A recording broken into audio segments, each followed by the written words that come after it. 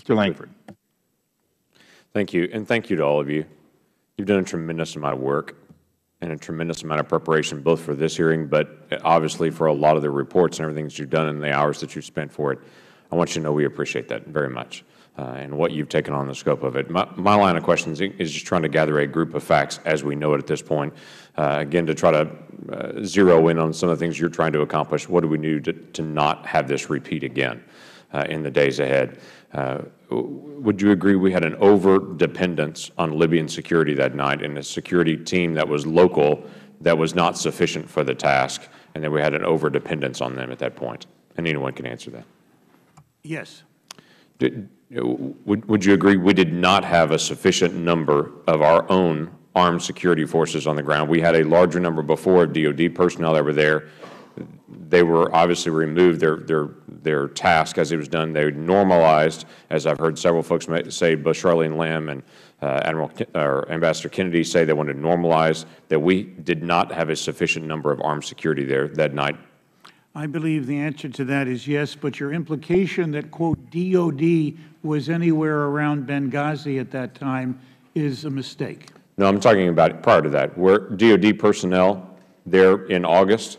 DOD personnel served a few short periods in Benghazi, but their assignment was in Tripoli, their work was in Tripoli, and their majority was always in Tripoli. Did they travel with the ambassador when he went to Benghazi, or would they have traveled with him? No.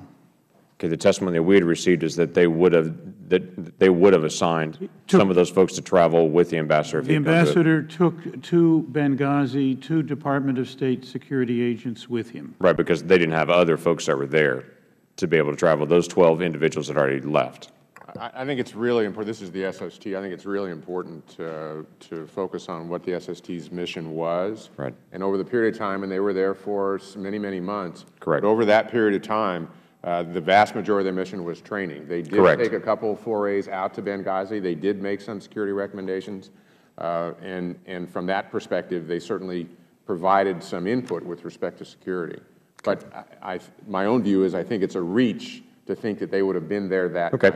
Well, fair enough. Did we have adequate diplomatic security there that night? The answer to that I already gave you, no. Okay, thank you for that. The facility, did it meet the minimum standards set, the Inman standards, after the 98, the facility in Benghazi? No, certainly not. It didn't meet any of the standards that were set for Department of State posts. Do you know how many posts that we had worldwide at that time? Obviously, that's changed dramatically as it should. How many posts that we had worldwide at that time that didn't meet that minimum standard?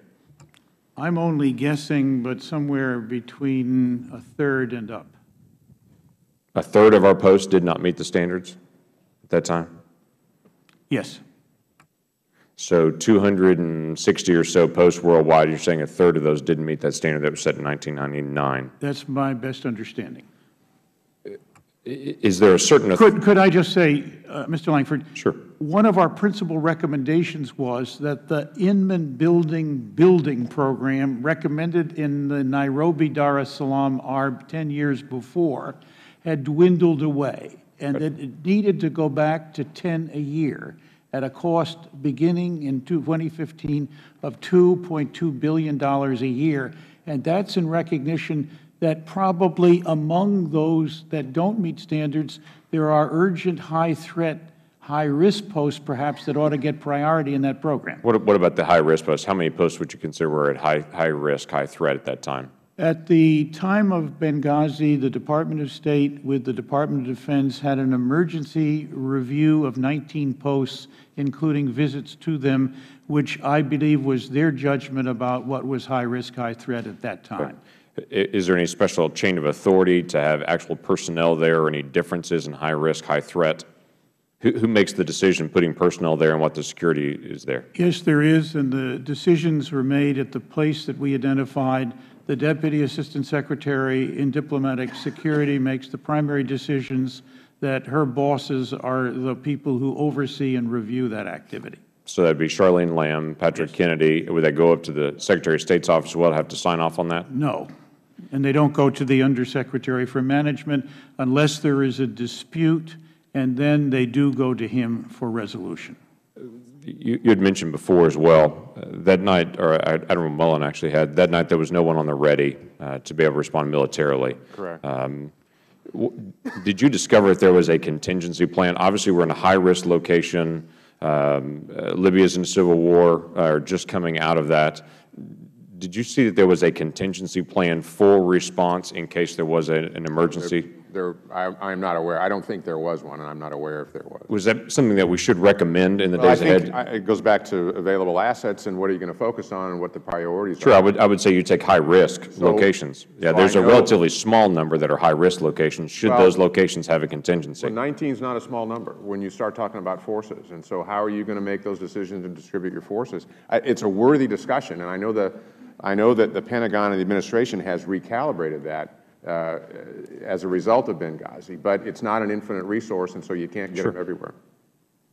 And if I could just add, Mr. Lankford, the first line of defense is the local government. Right, which was not sufficient. The second line of defense is our resources in place. Right, which and those are things that we concentrated our attention on. As you know, the Department of State has assigned an additional number of Marines, an additional number of security officers. They've come to you for that support. I hope they get it. I believe that it's going ahead. Well, that was our concern as well, is that obviously the Libyan militia was not sufficient. We know that clearly now. We didn't have a high enough number of diplomatic security personnel. The facility obviously did not meet the minimum standards. It was listed as a high-risk facility, and we seem to not have a contingency plan.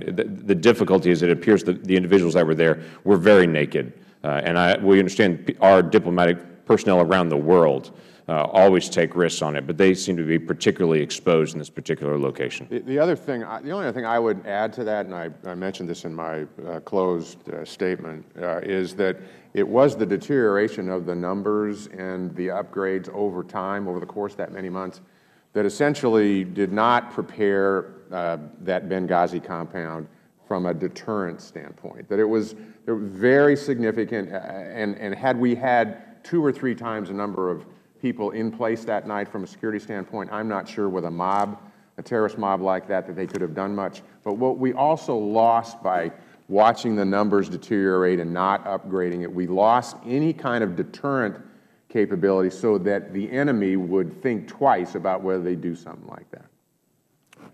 I thank the gentleman's time has expired, and I thank